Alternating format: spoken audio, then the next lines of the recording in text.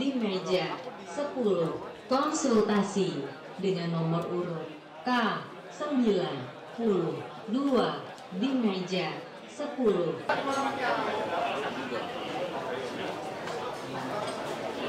Jadi tahapannya untuk Pilpres itu bagaimana mekanismenya? Ya Pak, setelah mereka datang, seperti apa mekanismenya? Kita mendaftar, ya tinggal tunggu nanti panggilan sidang. Tunggu panggilan sidang, berarti diputuskan apakah dilanjutkan atau tidak gitu Pak, atau gimana? Ya, tetap di sidang. Tetap di sidang. Pak, kalau kita lihat nih Pak, yang mendaftarkan gugatan sengketa dibandingkan dengan 2014 untuk sengketa pemilu legislatifnya, PHPU Pileknya itu cenderung menurun atau lebih banyak Pak yang 2019 ini Pak? Kalau dibandingkan Pak? Hampir sama lah, Oke. hampir sama. Ya, katanya Pak, penggelembungan atau apa Pak banyaknya untuk Ya, Pilek? kita belum lihat berkasnya, Pak, masih untuk- di depan terang. Pak, untuk menjaga independensi hakim, karena kan ini kemarin kan polarisasi masyarakat kan terbelah ya Pak ya. Nah nanti kan sidang perdana, sidang pendahuluan pada tanggal 14 Juni Pak. Nah jaminan dari MK soal independensi hakim apakah tidak akan terpengaruh oleh tekanan massa, oleh situasi di luar sana gitu Pak? Kemarin kan saya sudah membuat statement, kita hanya memeriksa apa yang ada di ruang sidang. Oke, jadi tidak akan. Kita kan independensinya sudah dijamin. Kemarin juga saya sudah menyampaikan. Jadi tekanan massa nggak? Loh, pokoknya kami akan memeriksa, mengadili dan memutus sesuai dengan fakta di persidangan. Tidak akan terpengaruh oleh tekanan Pokoknya massa. itu. Jadi apa yang ada di persidangan aja. Jadi untuk sengketa Pilpres mereka harus membawa semua bukti yang dibutuhkan hari ini ya Pak ya? Pokoknya diserahkan kepada para pihak. Ya nanti juga kan bisa juga pada persidangan. Pada persidangan sampai sebelum putus kan boleh kalau ada bukti tambahan. Hari ini berkas yang harus dibawa apa aja sih sebenarnya? Ya Kalau pada dari persidangan Pilpres, permohonan yang utama. permohonan saja. Kalau mengajukan bukti bisa sekaligus bawa, bisa untuk tambahan. Pak, akan ada 3 panel hakim ya Pak ya untuk menangani perkara PHPU Pilek. Nah ya. itu bisa dijelaskan Pak, apakah ini untuk mempercepat proses atau untuk menjaga independensi? Karena kan hakim-hakimnya ini tidak boleh menangani perkara dari daerah asal gitu Pak. Ya betul. Jadi di samping untuk mempercepat proses juga untuk mencegah ya. Artinya dugaan-dugaan yang mungkin akan timbul sehingga kita antisipasi. Dan nanti untuk putusannya tetap pleno. Tetap pleno RPH Pak. Pak, sampai dengan hari ini bisa di 324 Pak untuk permohonan sengketa hasil Pilek. Sementara Wah. tahun 2014 ada sekitar 903. 903. Artinya secara angka memang lebih turun Pak. Tahun 2019 ini apakah juga akan menjadi salah satu sinyal positif bagi MK bahwasanya pemilu ini lebih baik Pak, karena lebih banyak yang tidak dimasukkan ke MK termasuk MK sebagai menjadi Ya itu sistem ini Sistemnya ya yang berbeda. sistem pemilu. Sekarang kan basisnya provinsi. Kalau kita lihat basis dapil, sekarang sudah lebih 1.000 dari dapil. 1.000 malah lebih banyak ya. Kalau Ya, kita jadi lihat sengketa dapil. yang real itu kan di dapil, itu sudah lebih 1.000. Dulu 761 yang Iya. Artinya secara perkara sebenarnya tidak banyak berjalan saja karena Sistem betul. Malah bertambah ya. tambah maksudnya. Dan dilihat dari dapil bertambah. Pak, batasan waktu ini terlalu mepet, beberapa caleg mengeluhkan gitu kan. Yang bersengketa ini gimana Pak? Ya undang-undang. Udah. Undang-undang memang sudah mengatur begitu. Ya. Pak, ketua hakim panelnya bisa dibabarkan lagi nggak Pak? Siapa aja? Saya, Pak Wakil, sama Pak Palguna. Ya, Bapak benar. Pertimbangannya kalau Bapak sebagai ketua MK dan Pak Aswanto sebagai wakil. Kenapa Pak Palguna Pak? Kenapa nggak Prof Arief sebagai mantan ketua MK juga? Pertimbangannya apa Pak? Apakah itu sudah dari rapat pleno RPH atau gimana? Hasil rapat pleno. Hasil RPH. Oke? Ya. Terima kasih ya. Masuk dikit man.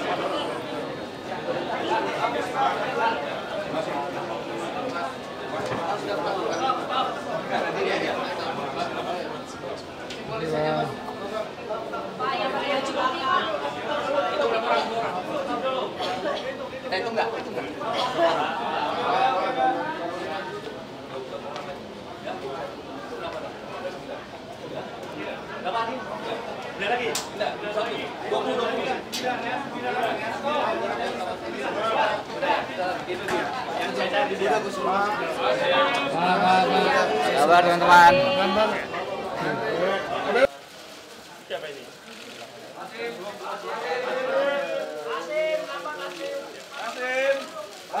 Pasim sini, Pasim. Pasim. Pasim.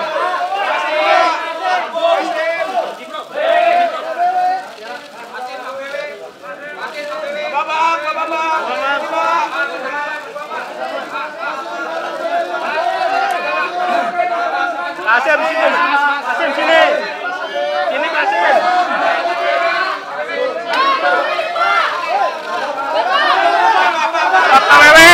Pak PW.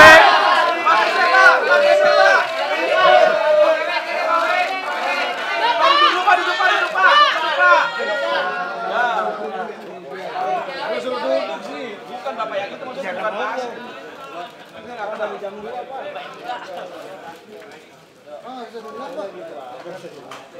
Kasih berkas, kasih berkas. Adi anjing mana tendang lagi. Ya lu kan pakai tele. Woi, lampu.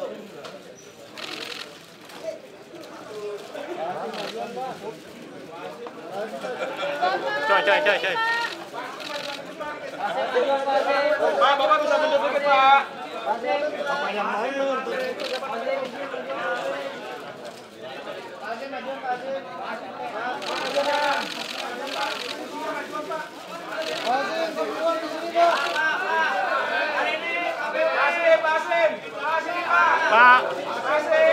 Pak, Jajira, Pak, Jajira.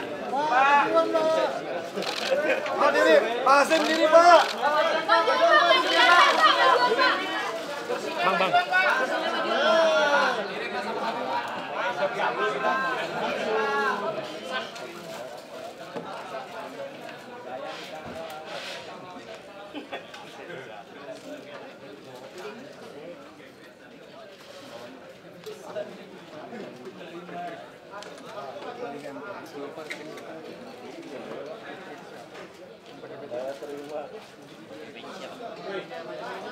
Bapak majuan dikit, Pak.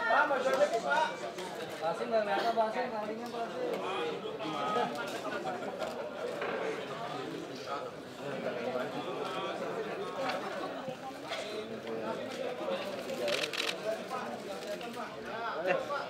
Bambang.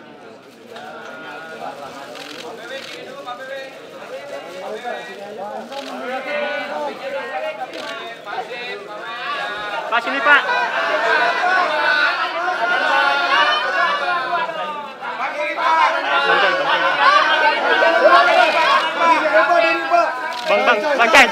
Bang Cai.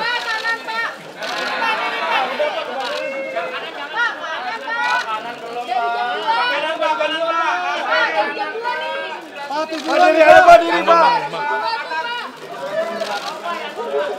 Ini yang pakai baju.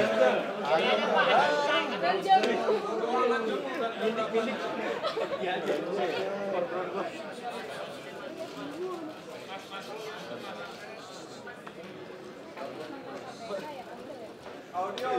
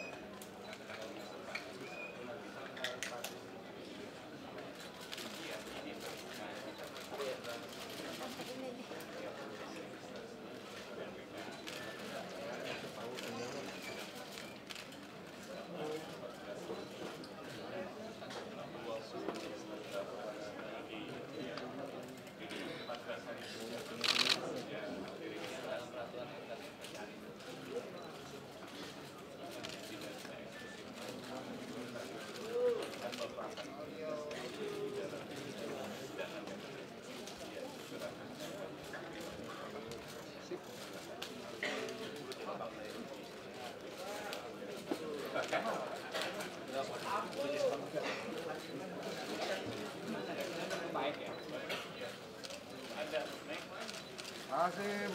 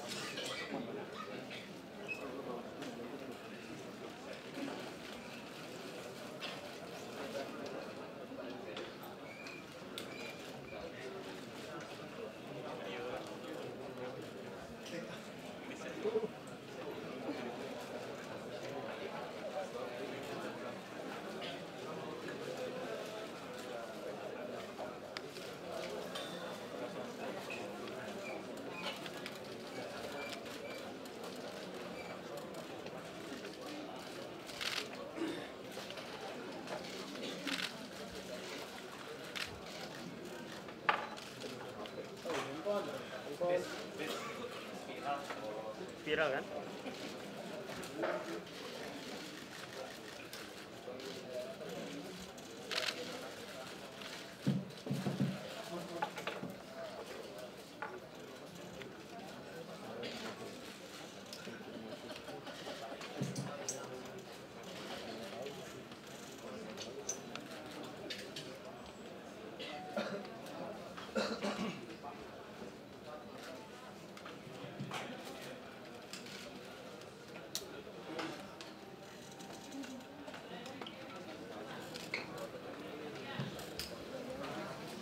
Selamat malam teman-teman yang hadir di sini, seluruh masyarakat Indonesia, khususnya teman-teman panitera di Mahkamah Konstitusi. Assalamualaikum warahmatullahi wabarakatuh. Alhamdulillah, kami sudah menyelesaikan permohonan sengketa mengenai perselisihan hasil pemilihan umum presiden dan wakil presiden. Dan malam ini, Pak Panitra, kami akan menyerahkan secara resmi permohonan itu, dilengkapi dengan daftar alat bukti, dan mudah-mudahan dalam waktu yang lebih singkat lagi kita akan melengkapi seluruh daftar alat bukti yang memang diperlukan. Bersama kami ada Pak Hashim dan ada 8 orang lawyer, kolega-kolega kami di belakang. Mereka menjadi satu kesatuan dari tim lawyers ini, dan ada cukup banyak anak-anak muda nanti yang akan membantu sebagai asisten lawyers yang akan membantu seluruh proses ini. Dan sekarang jam 22.44.43, dan itu artinya ini masih menjadi bagian dari waktu. Tidak apa-apa. Seluruh upaya kebaikan selalu mendapat tantangan itu, Pak. Jadi tidak apa-apa ya, Pak. Saya akan menyerahkan secara resmi permohonan sengketa ini dan daftar alat buktinya. Mudah-mudahan ini bisa menjadi bagian penting dari upaya kami menghidupkan harapan dan merebut optimis.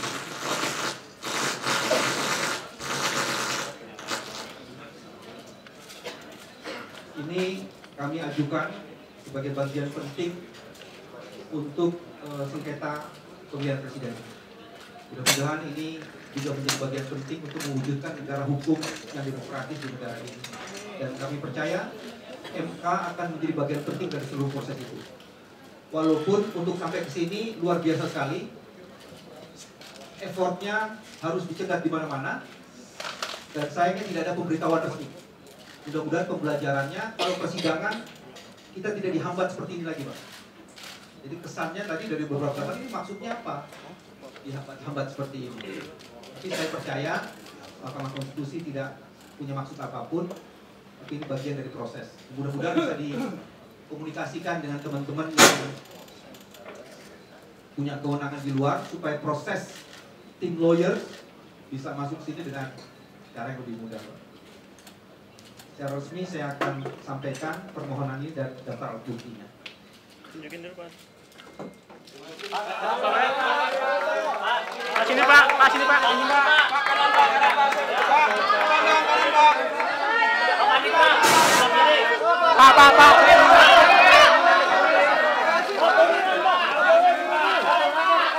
Turun dikit. Pak.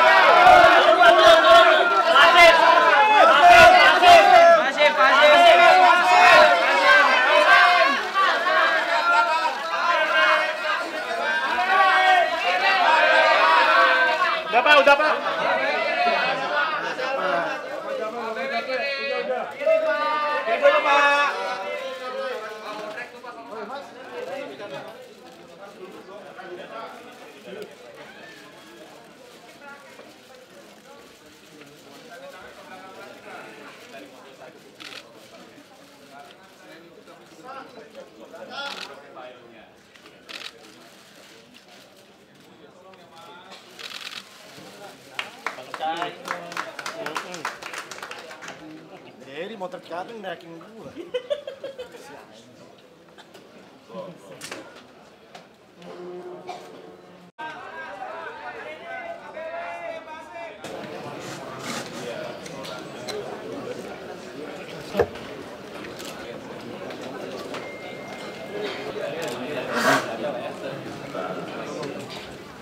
Pak Bambang, Pak Pimpin juga tim hukum atau tim kuasa hukum dari Prabowo Sandi. Sama-sama kami ucapkan selamat datang.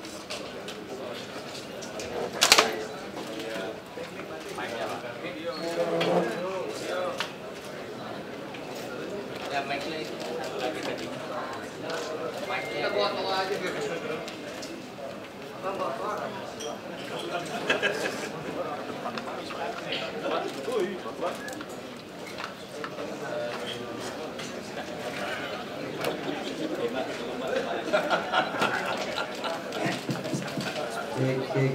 Cek satu.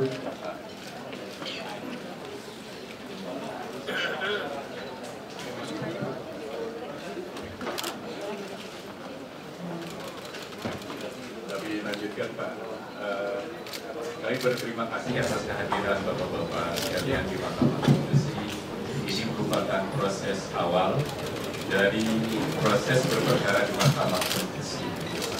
Tentu kami dapat tegaskan sedikit terkait dengan proses bagaimana penanganan perkara perselisihan hasil pemilihan umum presiden di Mahkamah Konstitusi, bahwa saat ini adalah Bapak dalam tahapan pengajuan permohonan.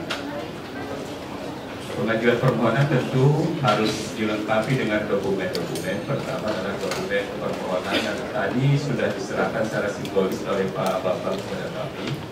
Namun di dalam permohonan ada ketentuan atau syarat antara lain mengenai jumlahnya. Untuk perselisihan hasil pemilihan umum presiden wakil presiden, jumlah permohonan yang harus diserahkan ke Mahkamah Konstitusi sejumlah 12. Tentu kami nanti mohon diberikan kesempatan untuk dapat memastikan apakah jumlah permohonan itu sudah 12 atau belum.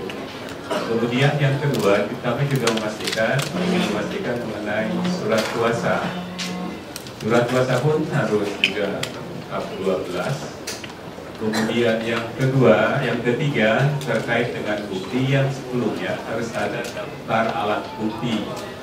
Di daftar alat bukti tersebut memerinci bukti-bukti apa saja yang disampaikan ke Mahkamah Konstitusi dalam rangka memenuhi persyaratan formal dari pengajuan permohonan tersebut.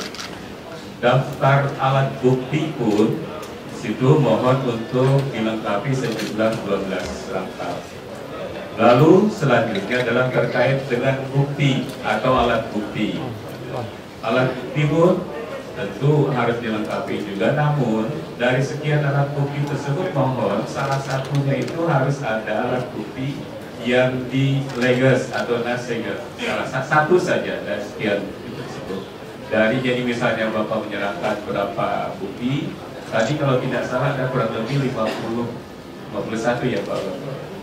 Jadi ada P1 sampai P51 berapa rangkap, salah satu rangkapnya mohon dapat dileges. Dari tahapan ini tentu kami akan melakukan verifikasi terhadap dokumen-dokumen tersebut yang nantinya kami akan registrasi atau kami akan catat dalam buku registrasi perkara konstitusi pada tanggal 11 Juni. Sejak 11 Juni itulah dihitung 14 hari kerja MK mengadili perkara perselisihan hasil pemilihan umum yang Bapak ajukan di Mahkamah Konstitusi. Selanjutnya setelah 11 Juni MK akan menyidangkan untuk pertama kali pada tanggal 14 Juni. Kemudian itu disebut dengan pemeriksaan pendahuluan. Pemeriksaan pendahuluan tentu mekanismenya ada sedikit berbeda karena forumnya khusus untuk kepada pemohon.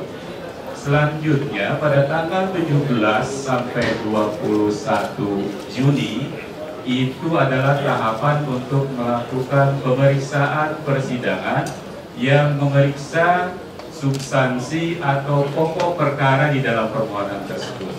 Di situ akan diperiksa dari mulai pemohon, kemudian termohon tentunya, para pihak, dan kalaupun nanti ada pihak lain yang mengajukan sebagai pihak terkait, tentu pihak terkait juga. Terakhir, MK mengagendakan untuk mengucapkan sidang pemutusan putusan itu tanggal 28 Juni. Disitulah proses atau mekanisme penanganan perkara di Mahkamah Konstitusi. Sekiranya tim hukum, Pak Bambang, Pak Dini, dan lain-lain akan menambahkan alat bukti, mungkin alat bukti yang sekarang yang diserahkan itu baru 51 dan Bapak akan menambahkan, kami tentu akan menerima penambahan alat bukti tersebut. Itu secara singkat dapat kami informasikan mengenai mekanisme penanganan perkara di Mahkamah Konstitusi. Selanjutnya, tahapan ini adalah tahapan yang resmi dari Mahkamah Konstitusi untuk menerima pengajuan permohonan. Tentu sebagai bukti bahwa permohonan Bapak itu sudah diterima Mahkamah Konstitusi, nanti akan kami sampaikan kepada Bapak sebuah dokumen penerimaan pengajuan permohonan yang disebut dengan akta pengajuan permohonan pemohon. Setelah itu nanti akan menyusul seperti yang kami sampaikan tadi pada tanggal 11 Juli, yaitu akta registrasi perkara konstitusi. Selanjutnya, karena di Mahkamah Konstitusi mekanisme pemeriksaannya dengan juga menggunakan perangkat elektronik juga, semua dokumen antara lain pemberitahuan sidang, kemudian penyampaian informasi, kami akan sampaikan juga melalui email. Karena itu tadi kami sudah minta kepada Bapak Bambang, Pak Dini untuk menyampaikan alamat email yang bisa langsung kami gunakan untuk berkomunikasi. Demikian Pak Hasim, Pak Bambang yang dapat kami sampaikan. Dan selanjutnya tentu sebagai bukti yang sudah kami tegaskan tadi, izinkan saya menyampaikan dokumen akta pengajuan permohonan pemohon. Ini menandakan bahwa permohonan Bapak sudah diterima di Mahkamah Konstitusi dan sudah ditandatangani oleh kami, Panitera Mahkamah Konstitusi. Namun tanda tangan kami bukan tanda tangan basah, tapi digital signature ini seperti ini. Kami sudah menggunakan perangkat ini, Pak. Jadi apapun nanti dengan menggunakan perangkat yang modern ini. Demikian. Terima kasih atas perhatian Bapak dan Ibu sekalian. Wassalamualaikum warahmatullahi wabarakatuh.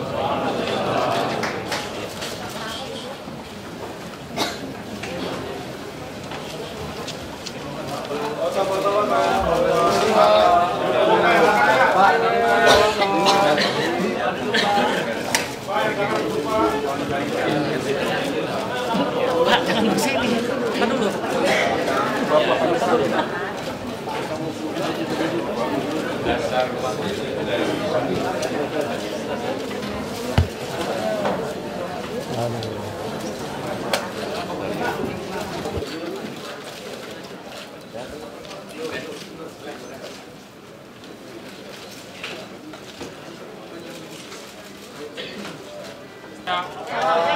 Ambil Pak. Bu, duduk Bu.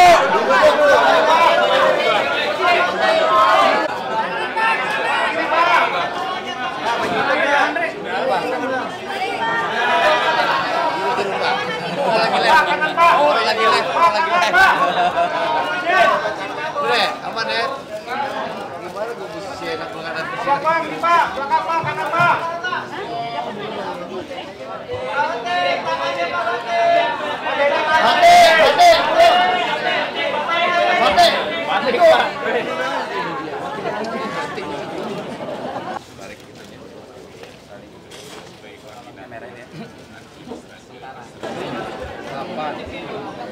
Susah mau di mana? Riset apa gimana? Teman-teman yang saya hormati, yang pertama, izinkan saya mengucapkan terima kasih atas seluruh perhatian teman-teman untuk bisa hadir di satu lembaga yang sangat prestisius di Indonesia ini, yaitu Mahkamah Konstitusi. Alhamdulillah, hari ini kami sudah berhasil menyelesaikan permohonan yang baru saja disampaikan ke Mahkamah Konstitusi. Ada sekitar 8 orang tim lawyer yang ditunjuk oleh Pak Prabowo dan Pak Sandi untuk mewakili dan mendampingi beliau mengajukan permohonan sengketa pemilihan umum mengenai presiden, calon presiden dan wakil presiden ini. Ada beberapa argumen penting yang kami ajukan, yang tentu belum sepenuhnya hari ini diberitahukan kepada teman-teman, tapi mudah-mudahan jika sudah diregister itu bisa diakses oleh publik. Saya ingin menjelaskan beberapa soal mengenai inti permohonan itu. Misalnya yang pertama, kami mencoba merumuskan apa benar terjadi satu tindakan kecurangan yang bisa dikualifikasi sebagai terstruktur, sistematik, dan masif. Ada berbagai argumen diajukan di situ dan beberapa alat bukti yang menjadi pendukung untuk menjelaskan hal itu. Kami juga mendorong Mahkamah Konstitusi bekerja beyond the law. Apa maksudnya? Pasal 22E ayat 1 Undang-Undang Dasar 1945 mengatakan proses pemilihan umum harus dilakukan secara luber dan jurdil. Pasal 1 ayat 1, pasal 1 ayat 2 Undang-Undang Dasar 1945 mengatakan Indonesia bukan sekedar negara hukum, tapi Indonesia adalah negara yang berpijak dan berpucuk kepada daulat rakyat. Jadi hukum harus berpijak dan berpucuk kepada kedaulatan rakyat. Jika Indonesia ingin mewujudkan negara hukum yang demokratis, ada di dalam pasal 28 Konstitusi. Di situ jelaskan sebuah negara hukum yang demokratis mempunyai prasyarat utama, ada proses election untuk menentukan para pemimpinnya. Tidak hanya presiden, tapi juga legislatif dan juga DPD. Dan salah satu syaratnya, proses itu harus dilakukan dengan jujur dan adil. Bukan sekedar luber, karena negara hukum ini harus berpijak pada kepentingan daulat rakyat itu. Selain itu ada hal yang penting, Mahkamah Konstitusi dalam berbagai putusannya telah memutuskan berbagai perkara sengketa pemilihan, khususnya pemilihan kepala daerah, dengan menggunakan prinsip terstruktur, sistematik, dan masif. Kami mencoba mendorong Mahkamah Konstitusi bukan sekedar mahkamah kalkulator yang bersifat numerik, tapi memeriksa betapa kecurangan itu sudah semakin dahsyat. Dan itu sebabnya di publik ada berbagai pernyataan yang menjelaskan inilah pemilu terburuk di Indonesia yang pernah terjadi selama Indonesia berdiri. Yang paling mengerikan kalau menggunakan standar pemilu 1955, justru di situ diperlihatkan bahwa pemilu yang paling demokratis itu terjadi ketika awal kemerdekaan. Sehingga permohonan ini menjadi penting, bukan karena siapa yang mengajukan, tapi Mahkamah Konstitusi akan diuji apakah dia pantas untuk menjadi satu mahkamah yang akan menorehkan legasi dan membangun peradaban kedaulatan rakyat untuk masa yang akan datang. Pada titik inilah permohonan ini menjadi sangat penting untuk disimak. Kami mengusulkan pada seluruh rakyat Indonesia, marilah kita memperhatikan dengan sungguh-sungguh proses sengketa pemilihan umum yang berkaitan dengan presiden, calon presiden dan wakil presiden. Mudah-mudahan Mahkamah Konstitusi bisa menempatkan dirinya menjadi bagian penting di mana kejujuran dan keadilan harus menjadi watak dari kekuasaan dan bukan justru menjadi bagian dari satu sikap rezim yang korup. Teman-teman, terima kasih atas dukungannya selama ini. Jalan kita masih panjang dan kami masih memerlukan dukungan dan doa dari teman-teman. Akhirnya, atas nama Pak Prabowo Sandi yang menitipkan pesan, karena beliau hari ini, malam ini tidak bisa datang, tapi insya Allah dalam sidang pertama beliau akan hadir dan minta maaf karena tidak bisa datang. Dan juga mohon maaf karena baru malam ini kami bisa menyampaikannya permohonan ini sehingga teman-teman harus menunggu. Mudah-mudahan dalam sidang-sidang selanjutnya blokade-blokade yang tidak perlu itu tidak terjadi lagi, sehingga akses to justice jangan dihambat justru di ruang-ruang di luar Mahkamah Konstitusi ini. Terima kasih. Selamat malam. Assalamualaikum warahmatullahi wabarakatuh.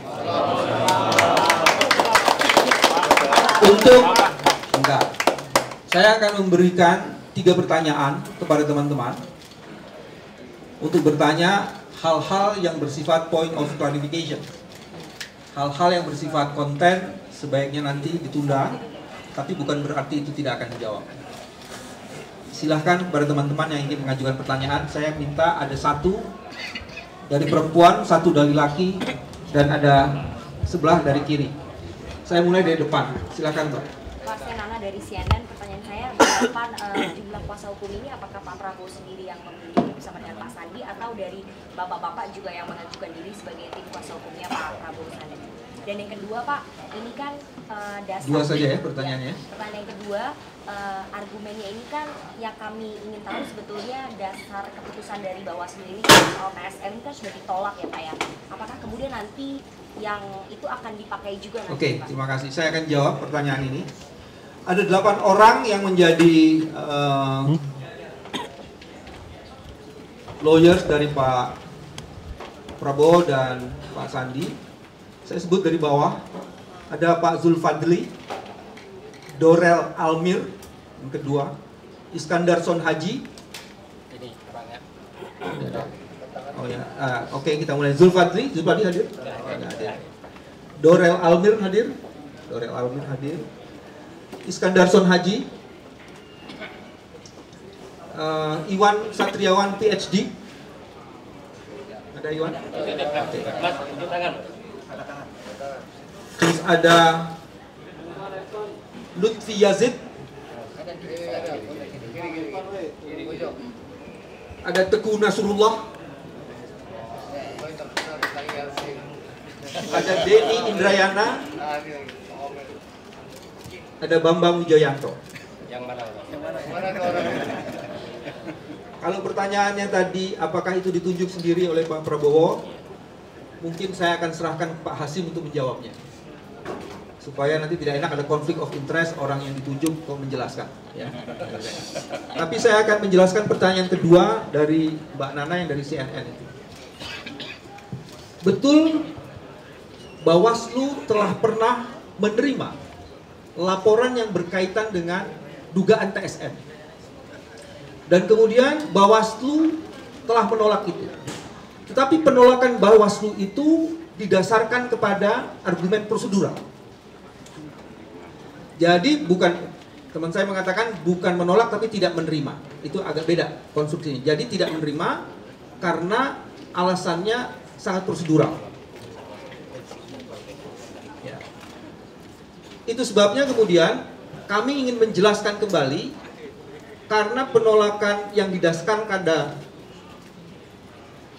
aturan atau bukan aturan, penjelasannya itu belum diperiksanya materi yang diadukan karena alasan prosedural, itu yang menyebabkan kerugian kami untuk menjelaskan itu. Kami khawatir sebenarnya Bawaslu tidak cukup mampu menangkap spirit yang terkandung dalam laporan itu, dan jangan-jangan juga tidak mampu mengungkap ya kebenaran-kebenaran yang kami ajukan, karena itu memang memerlukan pengujian-pengujian. Misalnya adalah contohnya sistem IT dari KPU yang bermasalah. Kalau Bawaslu tidak mempunyai ahli IT, dia akan kesulitan menjawab itu. Jadi lebih mudah dia tidak menerima. Kira-kira begitu ya Mbak Nana. Oke, gitu. Kira-kira saya akan minta Pak Hashim untuk menjelaskan bagaimana proses penunjukan lawyers ini. Ya, saya kira ya, Assalamualaikum warahmatullahi wabarakatuh. Salam sejahtera kita semua.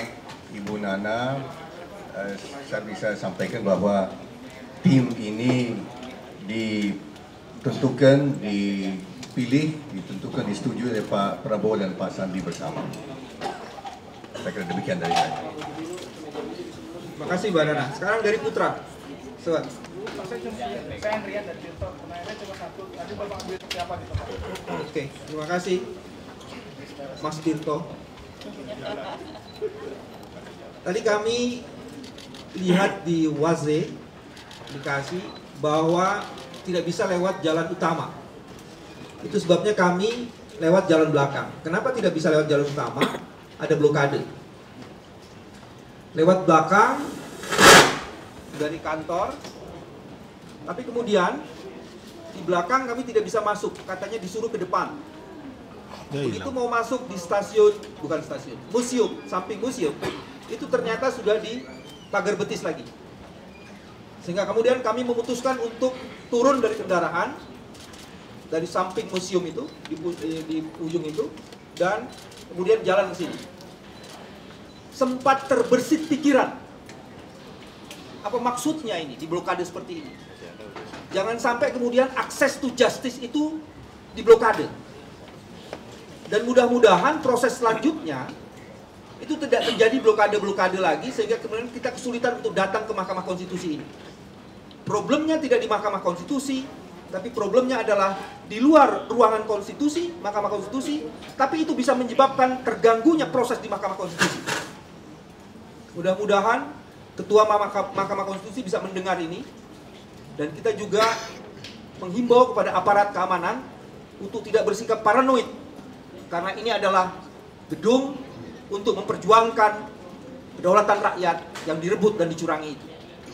Kira-kira begitu, Mas Tirto. Pak, saya Pak. Saya Pak. dari BBC Indonesia, saya mau nanya tadi. Siapa Pak? Saya dari BBC Indonesia. Tadi disebutkan dari 51 alat bukti kalau tidak salah. Bisa diterangkan Pak, itu alat buktinya apa saja dan apa saja? Saya bisa menjelaskan, tapi tidak bisa dijelaskan hari ini. Secara garis besar Pak, misalnya alat buktinya apa saja, apakah satu atau ada saksi misalnya di lapangan yang dihadirkan nantinya? Ada kombinasi antara dokumen dan saksi. Dan ada saksi fakta dan ada saksi ahli. Mungkin itu saja yang bisa dijelaskan. Baru 51.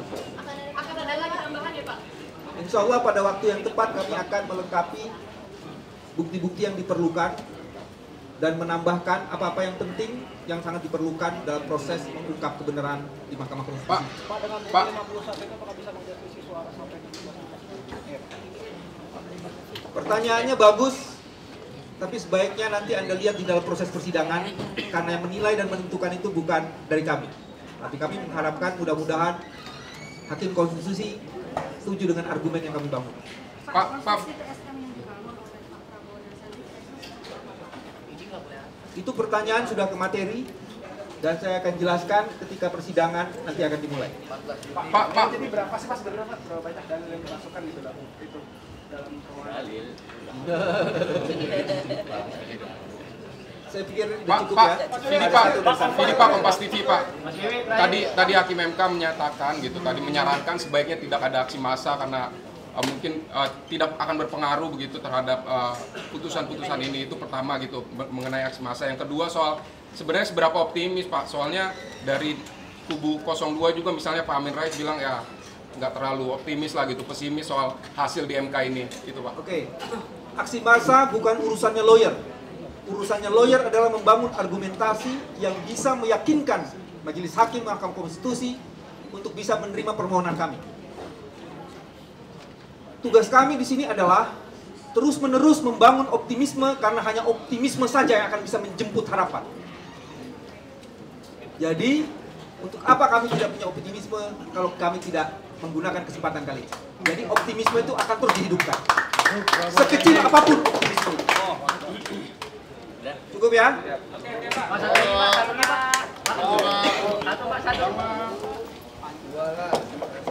Ya. Ini apakah tidak menjadi kerugian? Kan saya Rizal dari dalam isu ini apakah tidak menjadi kerugian? Karena kalau bisa kita bicara kecurangan itu kan sebenarnya tindak pidana. Harusnya tindak pidana yang membuktikan adalah negara. Nah, kalau dibawa ke MK menjadi sengketa, itu kan artinya jadi turun Pak. Status yang menjadi perdata, apakah ini nggak rugi Pak? Itu aja Pak. Kita berbeda pendapat dan kami meyakini pendapat kami yang paling benar dibandingkan pendapat Anda. Terima kasih. Assalamualaikum warahmatullahi wabarakatuh. Pak, salaman dulu Pak. Salaman dulu Pak, salaman.